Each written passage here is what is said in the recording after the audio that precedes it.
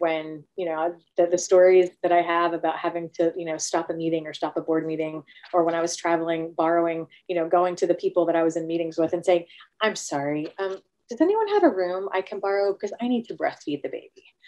And they were like, you what? And I'm like, yes, baby, food. I need to breastfeed the baby.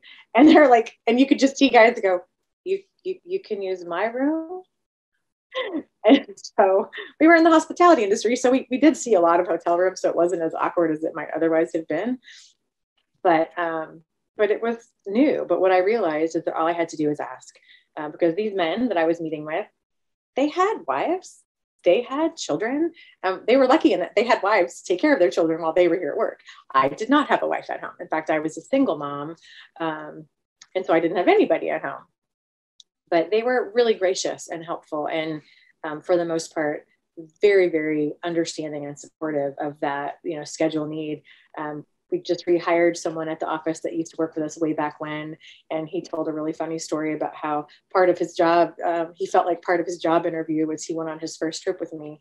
And, he had to figure out how to open the stroller. And because we landed and I had, the babies and the bag and the briefcase and, and I had the stroller. And he was like, do you want help with that? I was like, sure. So, he became the stroller opener and the stroller closer as we got on and off the airplane.